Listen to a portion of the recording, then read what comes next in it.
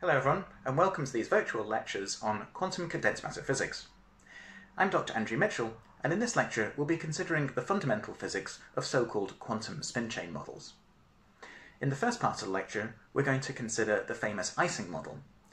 We will look at a one-dimensional model of quantum spins, but where the coupling is only through the Z component of the spin operators. We will see that the eigenstates of this system are product states. They're basically non-entangled classical states. If we put a longitudinal field along the z-axis, we will see that the physics doesn't really change that much.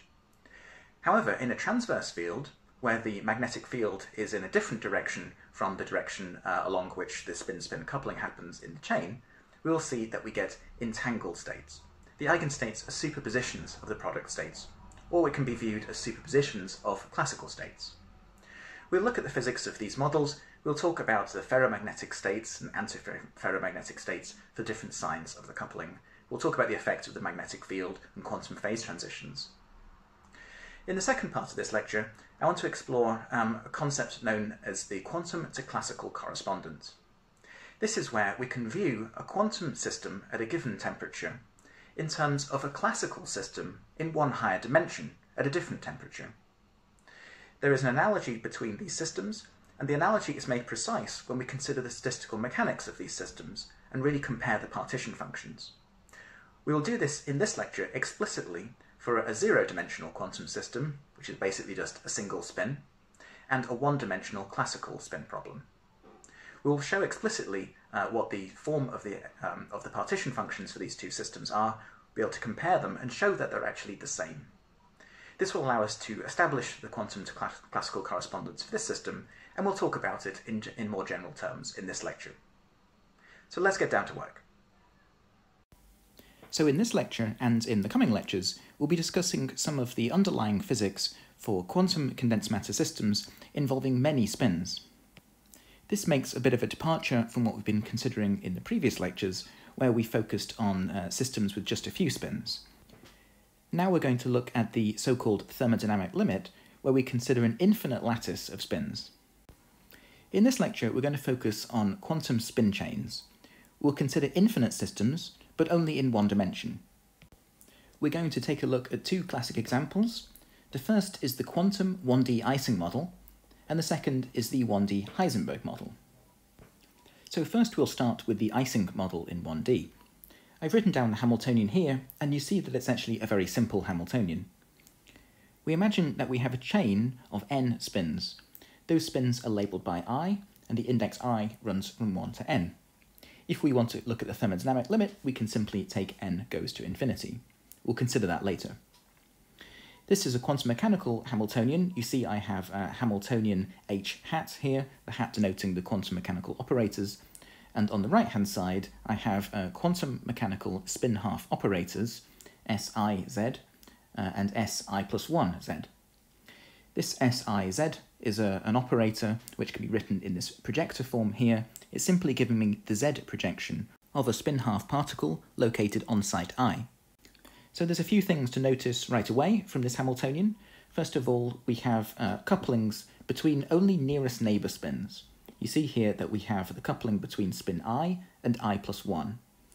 We also see that we have the same coupling strength, J, between all nearest neighbour pairs.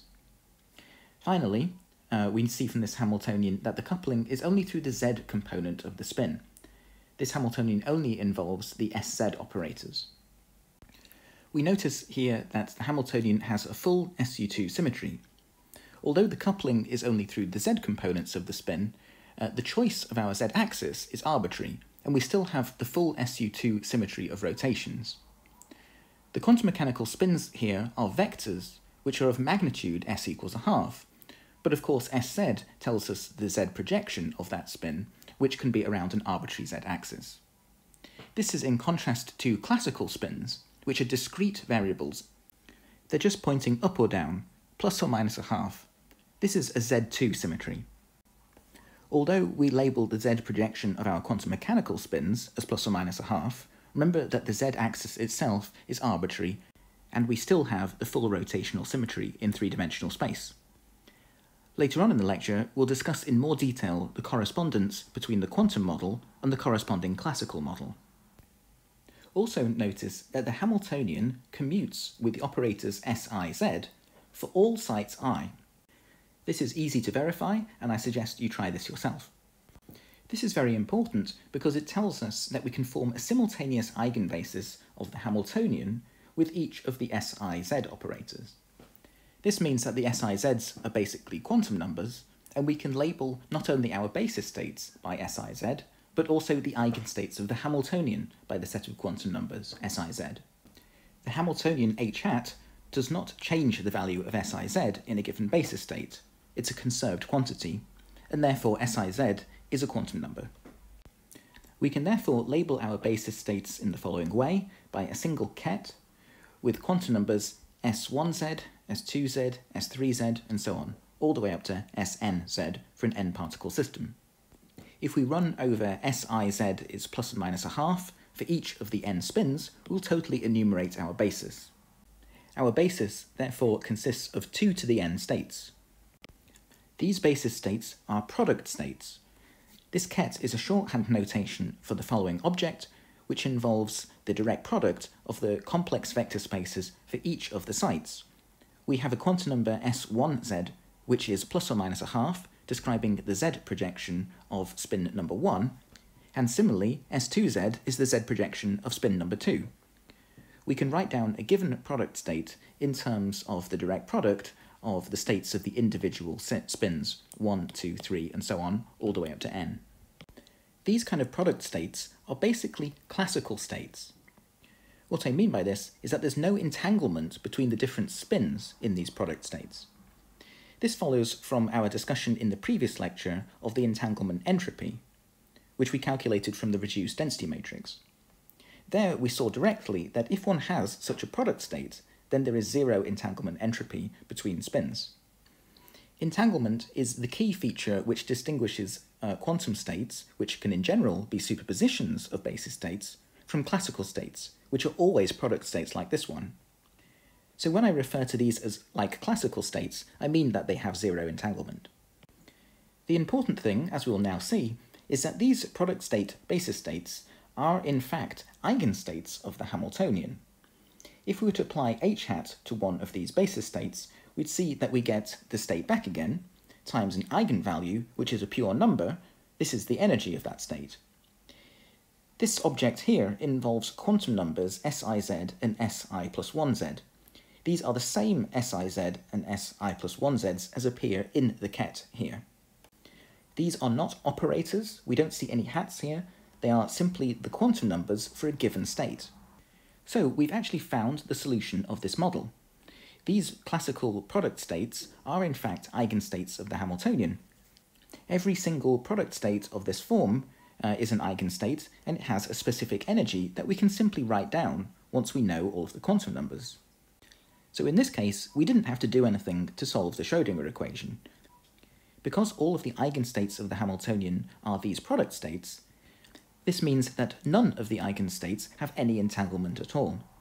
We can therefore expect that this Ising model will give us essentially classical physics. So with the eigenstates and energies now at hand, let's explore some of the physics of this model. So just to recap, we have a Hamiltonian operator, which takes this form for the 1D Ising model. We have eigenstates, which are these product states, labelled by the quantum numbers S1Z, S2Z, and so on. And then the corresponding energies of these states, and I'm labelling the energies here by the same quantum numbers, is simply J times the sum upon I of SIZ, SI plus 1Z.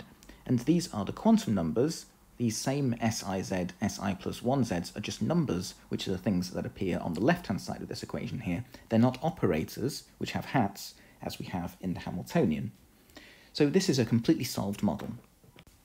Let's have a look at the lowest energy state, or the ground state, in the case when J is less than 0. It's easy to see that the ferromagnetic state has the lowest energy. A ferromagnetic state is one with all of the spins aligned in the same direction. For example, as I've written here, we could imagine the state up, up, up, up, and so on. The ups continue on forever. This ferromagnetic state is, of course, an eigenstate of the Hamiltonian, as we showed earlier, and it's easy to see that this is the one with the smallest energy. This is because each pair of neighbouring sites has the same spin projection. That means that when I take the product here between neighbouring spin projections, I will get a positive number. If we have an upspin next to an upspin, this product here will give us plus 1/2 times plus 1/2 equals plus 1/4. Indeed, I get the same result, plus 1/4, for every pair of spins in the entire system. The overall energy of this state, therefore, is n times j over 4, where n is the number of sites in the system. If j is less than 0, then this will be the largest negative number that we can form for the energy. And that's, of course, the ground state. However, that's not quite the end of the story, because I can think of other states that have the same lowest energy. Consider, for example, the ferromagnetic state with all spins aligned, but now they're all pointing down. The state looks like this, with spins down, down, down, and so on, going on forever. In this state, the z projection of each spin is minus 1/2. But the product of sz on a pair of neighbouring spins is minus 1/2 times minus 1/2 is again plus 1/4. Overall then, the total energy of this state is n times j over 4. The ferromagnetic state with all spins pointing up has the same energy as the ferromagnetic state with all spins pointing down. Of course, we should have anticipated this because of the overall SU2 spin symmetry of the problem.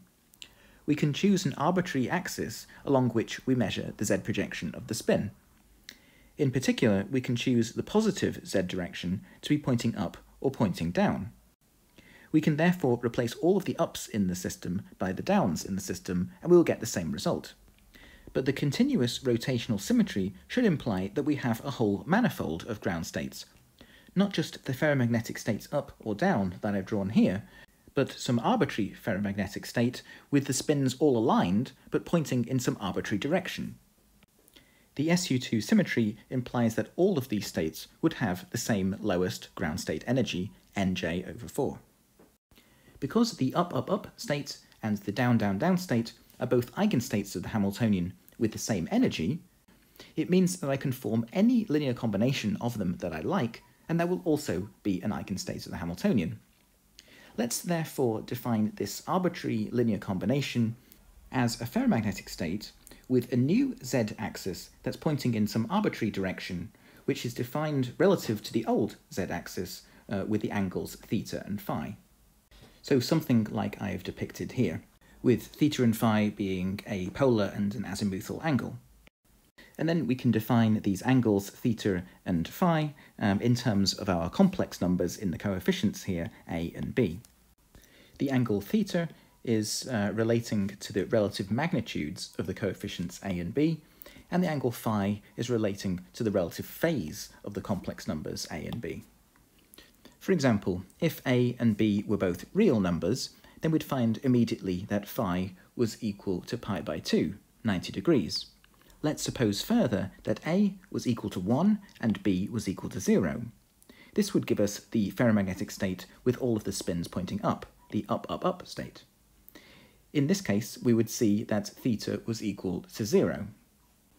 By contrast, if b was equal to 1 and a was equal to 0, then we'd have the down-down-down state.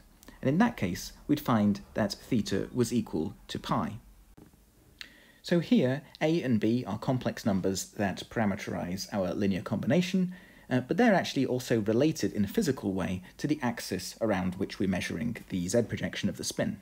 And I'm defining that in terms of these angles theta and phi. So by taking these linear combinations, we can form new eigenstates, which are still to be regarded as ferromagnetic states, with all of the spins aligned in a certain direction. It's just the axis is now changed. The axis along which the spins are aligned in this linear combination is related to the z-axis by these angles theta and phi here. Let's now consider the other case when j is positive. What is the ground state of our system now? By very similar logic to before, we can now see that the antiferromagnetic Néel state, in which all pairs of spins on neighbouring sites are antiparallel, this one is now the lowest energy state. If we take the product of the z projection of the spin on a given site I and multiply it by the z projection of the spin on the neighbouring site, I plus 1, we'll see that this product is always minus a quarter. For example, on this pair, we see plus a half times minus a half is equal to minus a quarter, whereas if we look at this pair, we would see minus a half times plus a half. So in the antiferromagnetic Néel state, which goes up, down, and so on, we would find that we have minus a quarter times j for each pair of nearest neighbour spins, and we sum over all n spins in the system, and we have a contribution minus nj over 4. So in the case when j is positive, this favours the antiferromagnetic state, because this is now the state with the largest negative energy. So if j is negative, we favour the ferromagnetic state, where all spins are parallel, and if j is positive, we favour the antiferromagnetic state, where all neighbouring spins are antiparallel. And of course, the up, down state is degenerate with the down, up state. These both have the same lowest energy minus nj upon 4. And in exactly the same way as before, we can take any arbitrary linear combination of these two states, and that will also be an eigenstate of the Hamiltonian. So when we talk about the ferromagnetic state and the antiferromagnetic state, we're really regarding these to be a family of solutions. This is, of course, something that is distinct from the classical case, when you would literally just have two solutions. Here we have a continuum or a family of solutions parameterized by these continuous variables. One way of characterizing the difference between the ferromagnetic and the antiferromagnetic states is through their correlation functions. Both of these states have long-range order, but the nature of that order is very different in the ferromagnetic than in the antiferromagnetic case.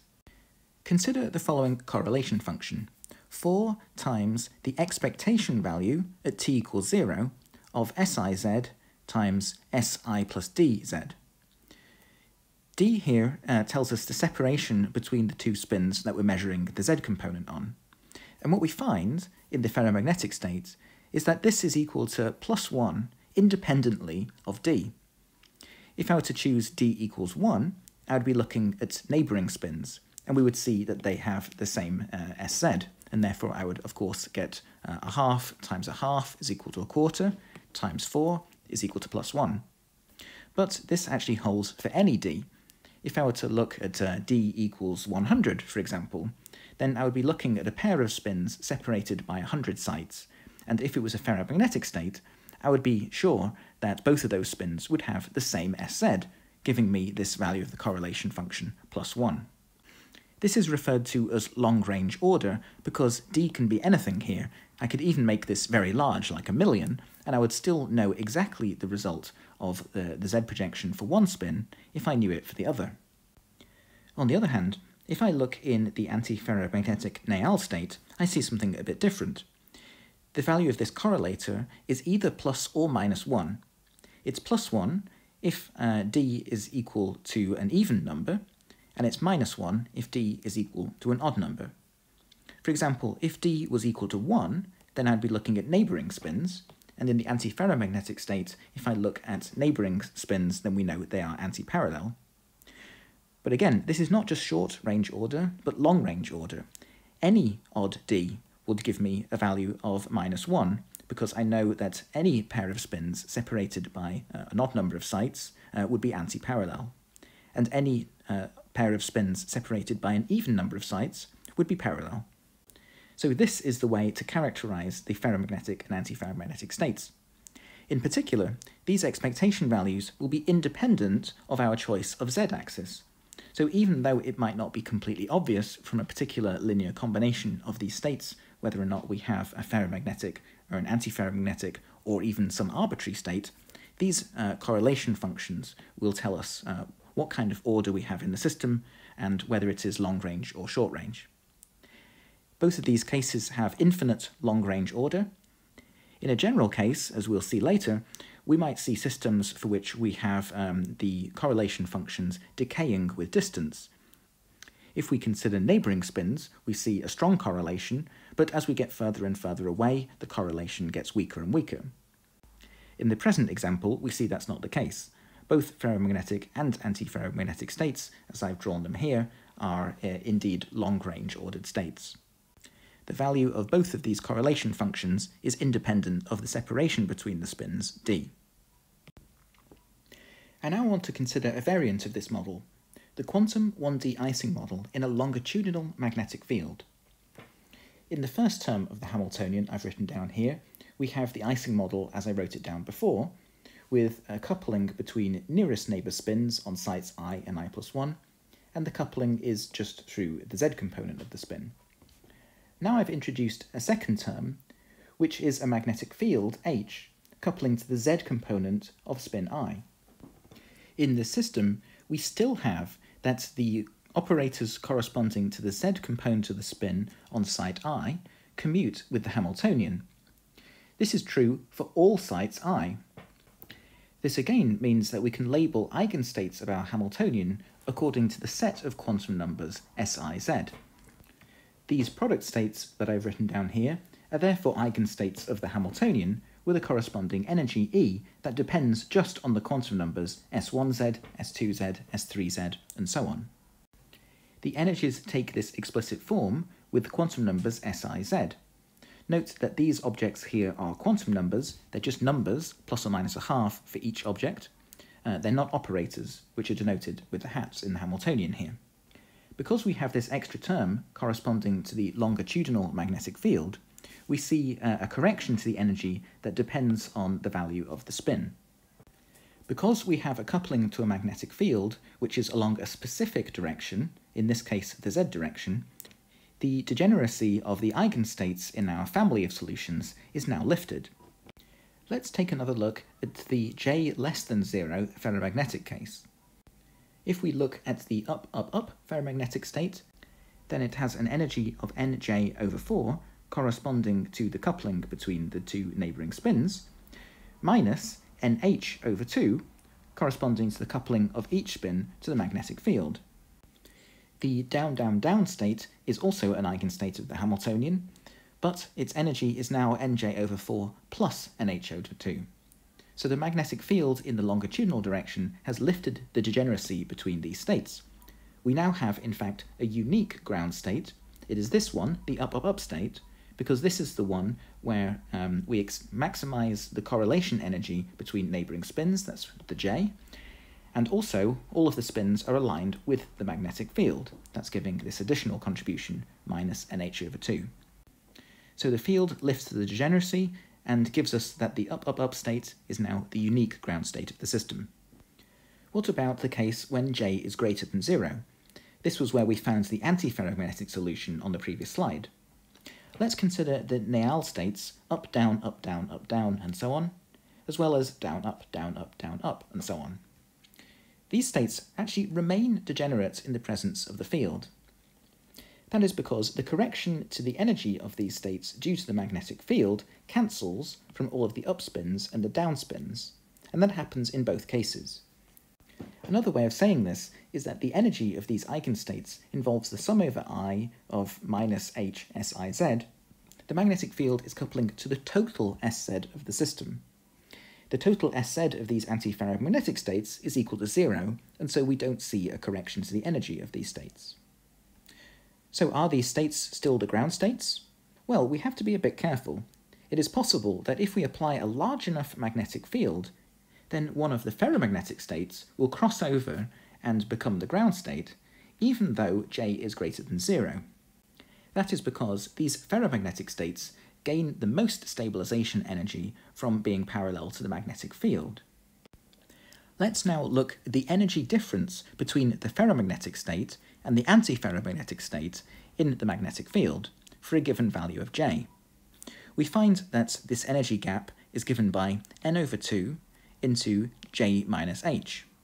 This implies that we can have a crossing of the ground state when j is equal to h. That's when the energy gap closes and delta E is equal to 0. So let's say that the magnetic field is positive and the j is positive. When j is equal to h, we have a crossing over from an antiferromagnetic ground state to a ferromagnetic ground state. This is referred to as a quantum phase transition. It's actually a first-order transition. It happens when J is equal to H in this case, and it basically corresponds to a crossing over of the ground state. A quantum phase transition is a phase transition that happens at the absolute zero of temperature on tuning some other parameter, not the temperature. Here we see that the quantum state of the system changes discontinuously at J equals H. We go from antiferromagnetic correlations to ferromagnetic correlations. In this case, the total magnetization of the system is a macroscopic observable. It's the order parameter in this case, and it gains a finite value as soon as we enter the ferromagnetic phase. We'll be discussing quantum phase transitions a lot more in the coming lectures, so we don't have to worry about that too much just at the moment. I now want to touch upon the much more complex and interesting physics of the quantum 1D Ising model in a transverse magnetic field. The Hamiltonian looks very similar to the ones we've considered previously. We have a sum over spins, I from 1 to n, and we have the Ising term, which is the spin-spin coupling along the z direction of neighbouring spins I and I plus 1, with a constant interaction j. And then we have our coupling to the magnetic field. This time it's a transverse magnetic field because we see that the magnetic field is coupling to the x component of the spins rather than the z component of the spins. This might seem like a rather modest change. Previously we had a magnetic field pointing in a particular direction, and now we have the magnetic field pointing in a different direction. But this turns out to be a very crucial difference. For a longitudinal field, the field was aligned along the same direction as the spin-spin coupling, whereas here it's perpendicular. This is an important difference because we can express the SIX operator in terms of our spin raising and lowering operators SI plus and SI minus for a given site I. This term therefore allows us to have quantum spin fluctuations. The spins can flip on a given site because of the coupling to the magnetic field. We also see a big difference on the level of the operator algebra. The operators SIZ, which we were using previously to label eigenstates of our system, now no longer commute with the Hamiltonian. The origin of this, of course, is the SIX term in the Hamiltonian, and we know that we cannot measure simultaneously the x and z components of our spin. The commutator of SIX with SIZ is related to SIY. It's not simply equal to 0. This means that the SIZ operators do not commute with the Hamiltonian, and this means that the SIZs are no longer good quantum numbers. We can label basis states according to SIZ, but eigenstates of the Hamiltonian can no longer be labelled by the individual SIZs. In particular, our old product states, which were previously eigenstates of the Hamiltonian, now in the transverse magnetic field, no longer solve the Schrödinger equation. Let's take the ferromagnetic state with spin configuration up, up, up, up, and so on. If I act with the Hamiltonian on this state, then I can expand this as the following two terms. Firstly, the spin-spin coupling term, parameterized by J, acting on the state, and then the spin-flip term due to the transverse magnetic field acting on the state. We know that in the first term, we simply get nj over 4 times the state back again. But in the second term, we see something much different. The SI plus operator acting on this state will always annihilate it because we can't raise any of the spins any further, they're all pointing up. But that's not true of the SI minus operator. This can lower the spin from an up to a down on a given site I, and of course we're summing over all sites. So therefore, in the second term, we obtain a superposition of states where one spin is flipped.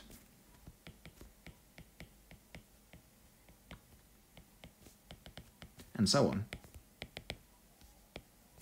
So on the right-hand side, we see this whole zoo of terms which are almost the ferromagnetic state, but with one spin flipped to its down position, and it's the sum over all possible combinations. The down spin can be located on the first site, or the second site, or the third site, and so on, all the way up to the end of the system. So of course, the ferromagnetic state cannot be an eigenstate of this system. From this kind of analysis, we can guess that the true eigenstates of the system will be complicated linear combinations of these kind of product states. This would also imply that the solutions to our Schrödinger equation, the eigenstates of our quantum 1D Ising model in a transverse magnetic field, are superpositions and they're entangled states. They are not the same kind of classical product states as we saw for the Ising model in a longitudinal magnetic field. So we've seen here directly that there's a big difference between the Ising model in a longitudinal field and in a transverse field. The latter is much more complicated, and we have genuine quantum superposition states which are entangled. The question now is, what are the eigenstates of this system and how do we find them? Actually, this is in general a very hard problem. We can proceed, as in the previous lectures, by constructing the Hamiltonian matrix for a system with a finite number of spins and simply diagonalizing it to find the wave functions. This is equivalent to solving the Schrödinger equation, but it does mean that we have to construct a 2 to the n by 2 to the n Hamiltonian matrix for a system of n particles, and then to diagonalize that matrix. This is a very hard problem, especially when n becomes large. And they're the kind of systems that we're interested in, usually, in condensed matter physics. So it turns out that the quantum 1D Ising model in a transverse magnetic field is a difficult problem. The numerical solution of this model for systems with a finite number of spins is part of one of the assignments for the UCD students. We will be discussing the physics of the transverse field Ising model in a future lecture in detail, where we'll talk about the numerical solution, and we'll see directly the quantum phase transition that happens as a function of the magnetic field strength h. In the second part of the course, we'll actually return to this problem in the context of the Jordan-Wigner transformation, where we'll see that we can actually transform the transverse field Ising model into a model of free fermions. This allows the model to be solved in a rather powerful way. Needless to say, the resulting physics of the transverse field Ising model is rather more subtle than the Ising model without a field, or even a field in the longitudinal direction. But I won't say too much more about it here. The next model I want to review briefly is the Heisenberg spin model in one dimension. We studied the Heisenberg exchange coupling between a pair of spin-half particles in a previous lecture. Now we extend this to a chain of spin-halves in one dimension. The Hamiltonian has this rather simple-looking form. I have a spin-spin coupling involving these vector operators here between sites I and I plus 1. Again, just neighbours in one dimension. I have n spins in total. I have a constant exchange coupling J between each neighbouring pair of spins. I can write this out into a term involving the coupling along Z, and then the spin flip terms. The term we were just considering in the Ising model was basically just this coupling along the Z direction. So I can regard the part of the Heisenberg spin model that involves the coupling along Z to be the Ising model. We know that if it was just this term, we would have the classical product states as our solutions to the Schrödinger equation. However, in the Heisenberg model, we also have these spin flip terms. These are, of course, not just the same as our transverse field, which involved a single SI plus and SI minus operator. Here we have spin flip terms, and these terms act on a neighbouring pair of spins. So, for example, if I have an up-down configuration, this term will flip it to the down-up configuration, and so on. So these spin-flip terms basically encode the quantum mechanical fluctuations which sit on top of the classical product states arising from the Ising term. So we would expect again the physics of the Heisenberg spin model to be much more complicated and involve quantum mechanical superpositions of states in its solution. This is a very complex model with a rich range of physics. Actually, in one dimension, it is exactly solvable, but one has to use very sophisticated means, for example, the thermodynamic beta ansatz. In general, these spin systems are strongly correlated. They are many-body problems and not straightforwardly solvable. But let's have a look at some of the basic physics of this system. First, let's look at the ferromagnetic case with J less than 0. We know this tends to favour high spin configurations. In this case, the ferromagnetic state, with, for example, all the spins aligned in the up direction, is actually an eigenstate of the Hamiltonian. We can see that directly. Simply apply the Hamiltonian operator h hat to this state, and we'll see that the spin flip terms here cannot operate on this state because it's saturated in its magnetization with all of the spins pointing up. We can't flip the spins on neighbouring sites if they're all pointing up. Therefore, we just have the Ising term. We know those correspond to product states, the lowest energy of which is the fully aligned ferromagnetic state. And indeed, we can write down the energy, Nj upon 4. If J is less than 0, this is actually the ground state. It's the state with the minimum energy. This tells us that as we go to very low temperatures, T approaching absolute 0, this state will be the one that's picked out of the thermal ensemble, and the magnetization of the system will become equivalent to the magnetization of this state. Since this state is fully polarized, we'd expect the system to gain a macroscopic magnetization. However, we have to be a little bit careful because, of course, we have SU2 rotational symmetry in this problem, and this ferromagnetic state that I've written down here is not the only one in the ground state manifold. The axis along which all of the spins can be aligned can be chosen arbitrarily anywhere in three-dimensional space. So the down, down, down, down, down state is of course also an eigenstate. And with exactly the same logic as we explored on the previous slides, we can take any linear combination of these states and it will be an eigenstate. If we were to consider, therefore, the expectation value of the macroscopic magnetization, which is the expectation value of the total Sz, we'd expect all of these contributions to cancel out and give us a zero magnetization as temperature goes to 0. As we'll see in the coming lectures, this is not really what happens, because in reality, we have a broken symmetry situation where nature picks out a single spin direction. This is the consequence of a phase transition, and of course that means that the system will develop spontaneously a macroscopic magnetization. This is of course what happens in materials like iron, which do have a permanent magnetization. We will be discussing these concepts of spontaneous symmetry breaking and quantum phase transitions in the coming lectures. Let's have a look instead at the J greater than 0 case. We can write down the antiferromagnetic Néel state, up, down, and so on. However, this is clearly not an eigenstate of the Heisenberg spin model in one dimension. We can verify that simply by applying the Hamiltonian operator to this state. Due to the Ising term, we get the state back again, times the constant minus Nj upon 4, according to the same logic that we developed on the previous slides. However, the spin raising and lowering operators in the second term and third terms here are not so simple. Here we see that we generate other kinds of states involving a spin flip on nearest neighbours. For example, in this state, we see that the initial up-down configuration has been flipped to a down-up configuration. And then we have a kind of domain wall in the spin texture because we have two ups sitting next to each other. Likewise, in this second ket here of our superposition, we have the spin flip occurring on these pair of sites, so we have two domain walls, an up-up and then a down-down. In the third one, we see a similar kind of thing, where the spin flip is happening progressively further and further down the chain.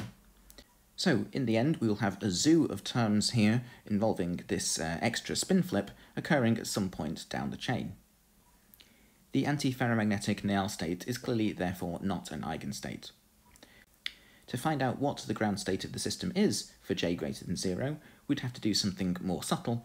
For example, we could again resort to the computer, form the Hamiltonian matrix in our many-particle basis, diagonalize that, and then see what the lowest energy states look like.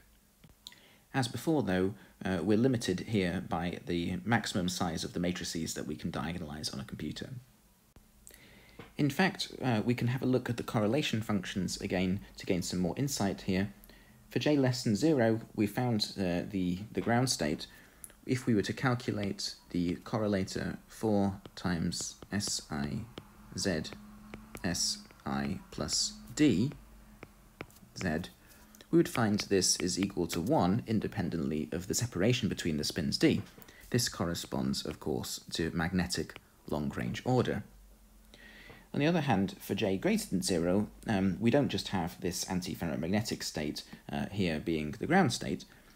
Computational studies, and indeed more sophisticated treatments of this problem, reveal, however, that the correlation function in this case is not simply the staggered magnetization minus 1 to the d, which is the result that we saw in the longitudinal field Ising model. What we do find, however, numerically, is that the disorder in the system only sets in on exponentially long length scales, so there is still some sense in which we can refer to the ground state of such systems as being antiferromagnetic. We will return to this problem in the context of spin wave theory in the next lecture. In the last part of this lecture, I want to discuss the famous quantum to classical correspondence. The quantum dynamics of a system in d dimensions turns out to be equivalent to a classical system in one higher dimension, d plus 1 dimensions. This is because the quantum fluctuations in time of the quantum system are mimicked by spatial fluctuations in the extra dimension of our classical system. So I want to show this and discuss it in the following. So first, let's consider a classical system of spins. Here I'm denoting the spin variable by the label sigma, which can be just plus or minus 1 only. These are discrete variables. They do not have the continuous rotational symmetry in three-dimensional space of a quantum spin that is described by SU2 symmetry. The states of classical spin models are of course product states. They're not quantum mechanical superpositions. Let's write down some prototype classical spin model. I'll denote that HC here, the C for classical. This classical spin model involves a sum over sites of our system I, and then sigma I times sigma I plus 1.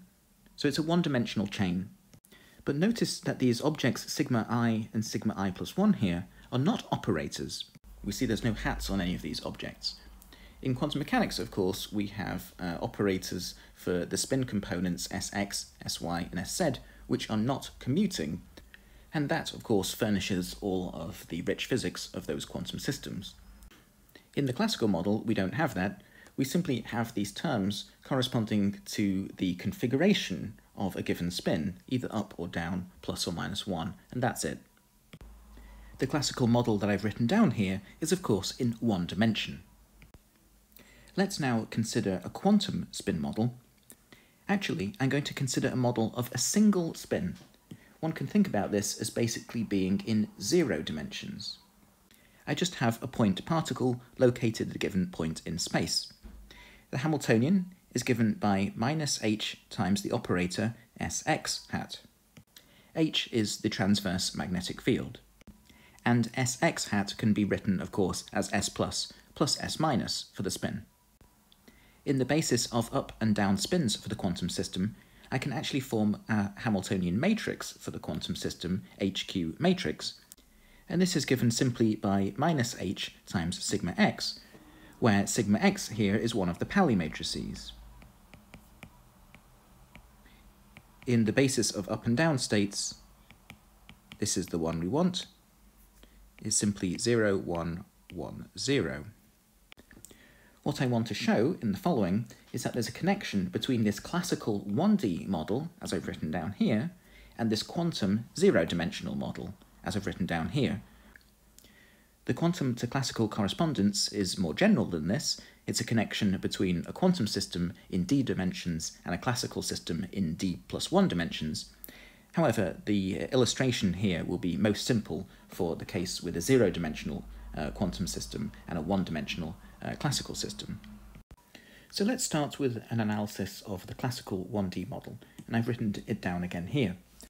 I'll assume that J is less than 0, and we're going to focus on the ferromagnetic solutions. At t equals 0, we have two distinct but degenerate ground states.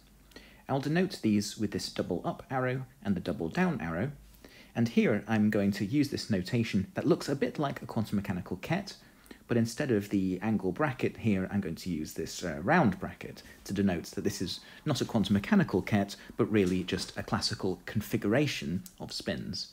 So this is just a notation I've introduced here to distinguish it from a classical ket.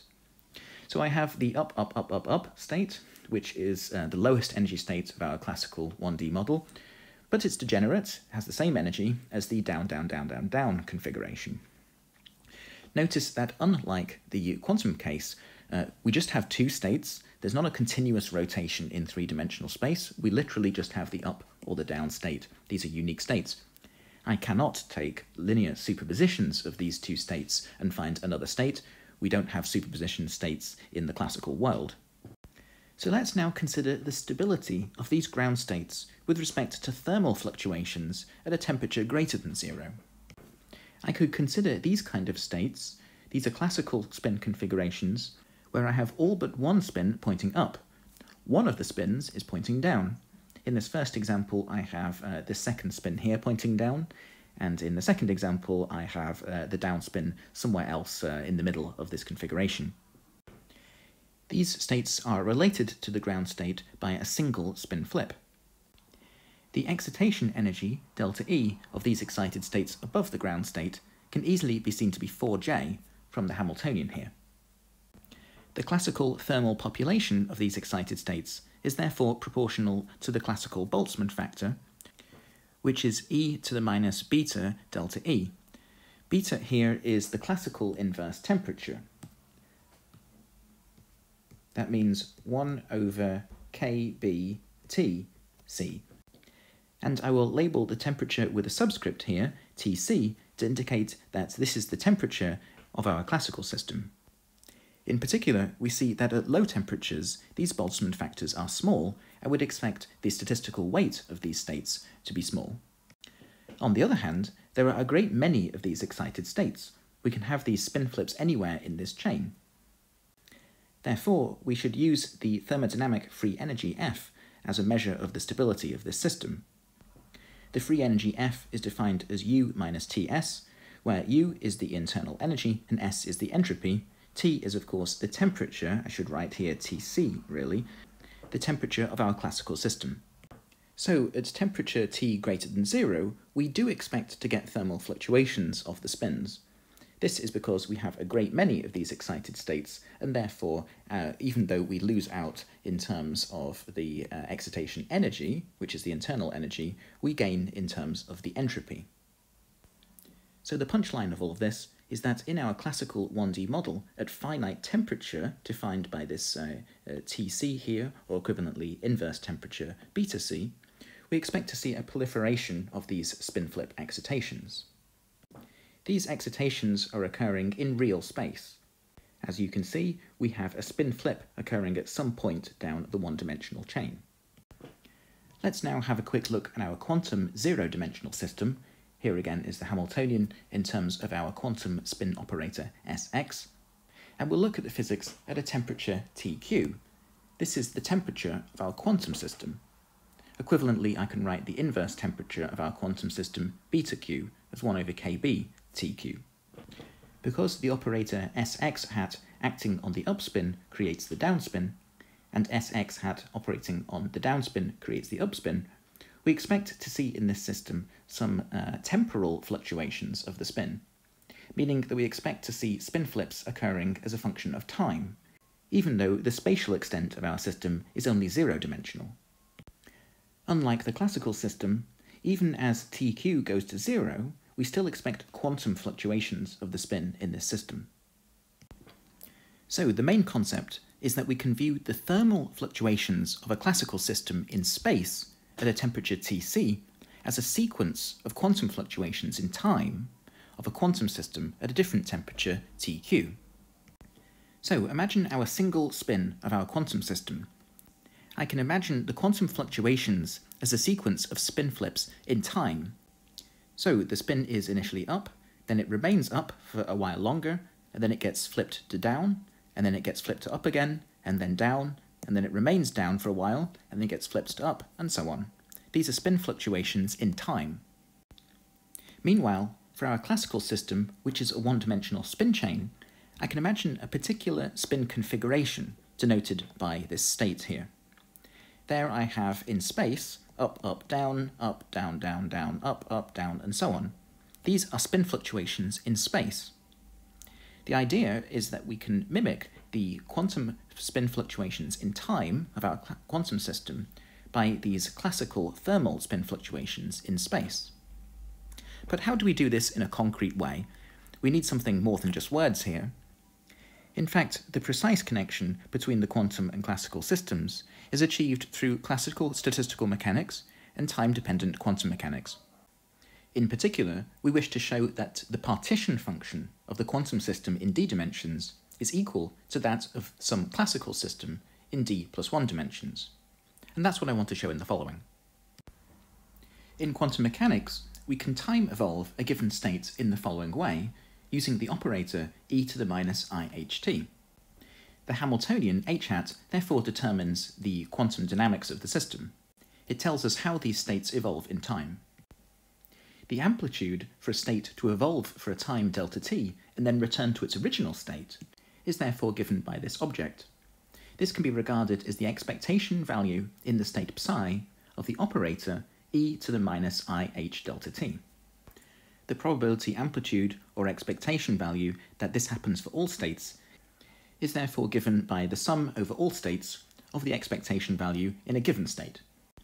But this is actually the same expression as that of the partition function of a system, where I delta t is replaced by the inverse temperature beta, which is 1 over kBt. Therefore, we see that inverse temperature beta actually plays the role of a kind of imaginary time, I delta t.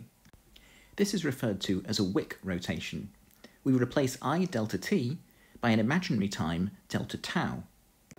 In passing, I'll note that the Schrödinger equation actually becomes a classical diffusion equation after the Wick rotation. This now leads to the imaginary time path integral expression for the quantum partition function. Let's take a closer look. Consider a partition function for some quantum system denoted z. This can be expressed as the sum over eigenstates x, involving these bras and kets onto the eigenstate x, sandwiched between the operator e to the minus beta h. For an eigenstate x, this will then give e to the minus beta times the energy of that state x. The sum over all such states will give the partition function.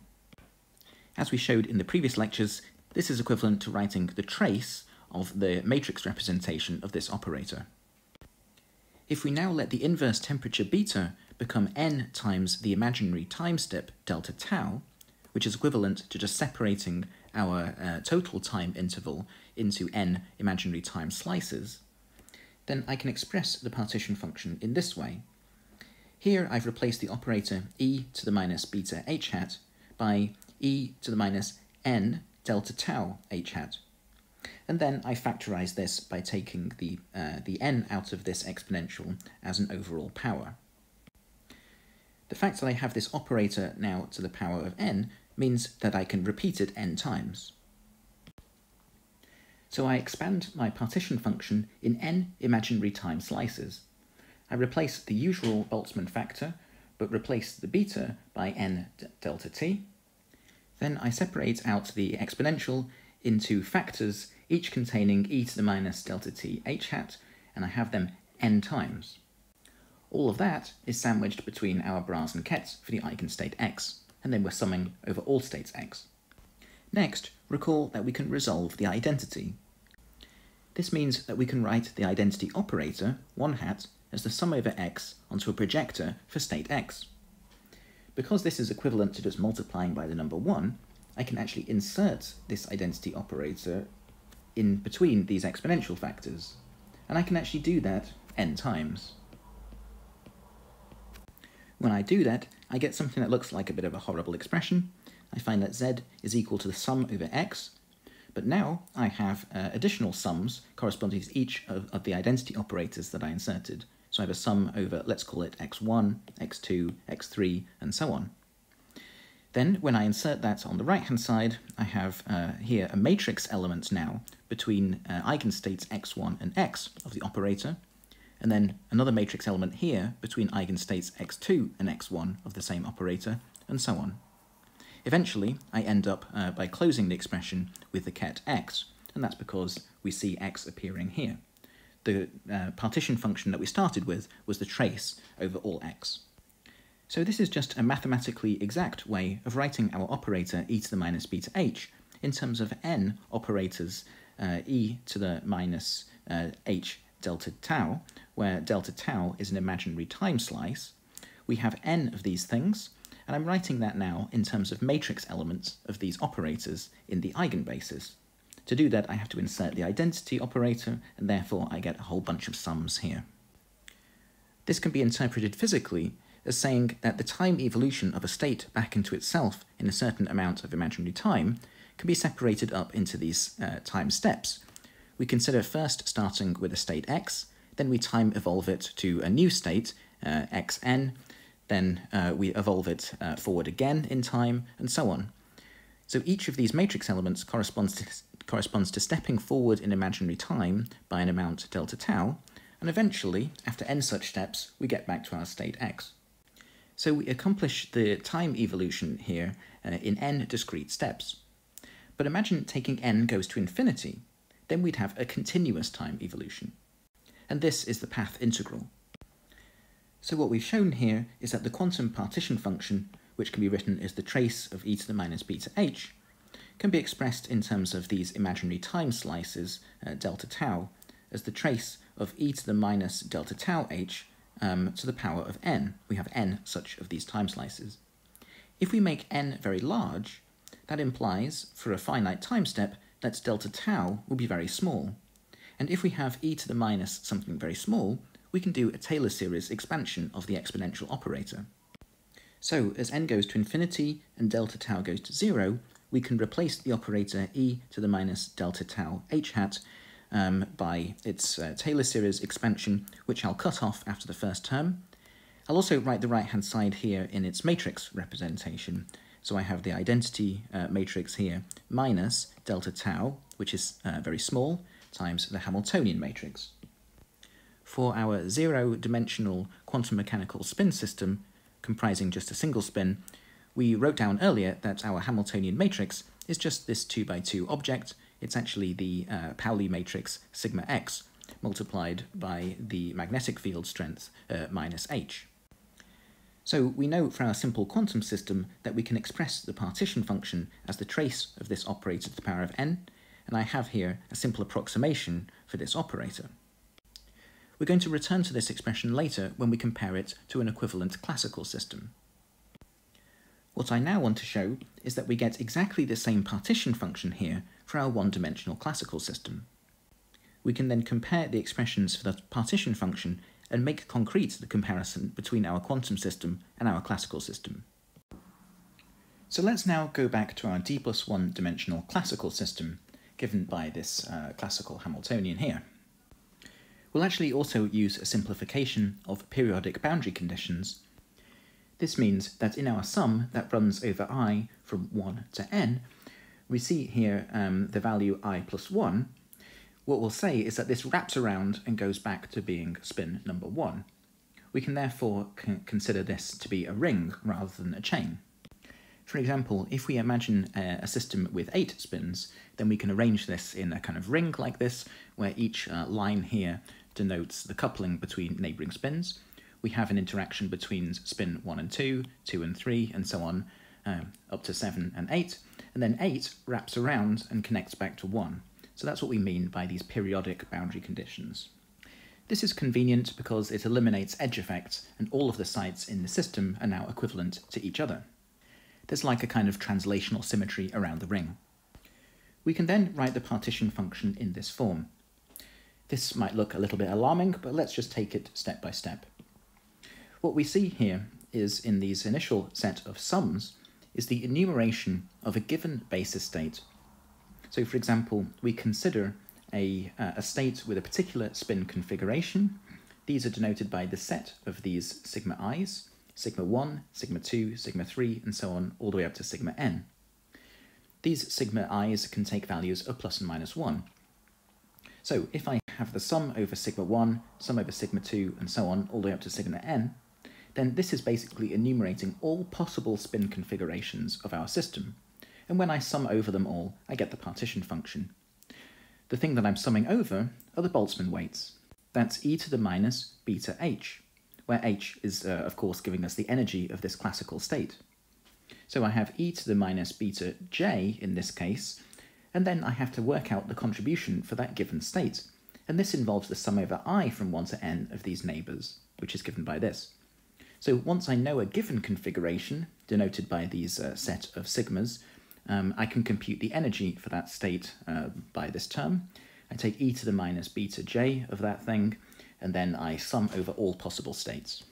It looks a little bit complicated, but it's just the closed form expression for the partition function of a classical system described by this classical Hamiltonian. I can also write this in a slightly different form. I write the exponential here of the sum in terms of the product of individual exponential factors. So this is e to the something plus something plus something else. I can write that as e to the something times e to the something else, and so on.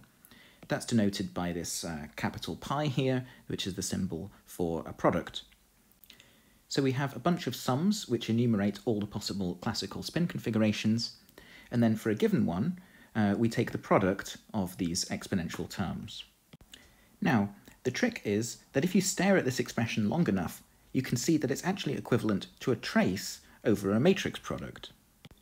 This matrix T here, which we raise to the power of n before taking the trace, is the so-called transfer matrix.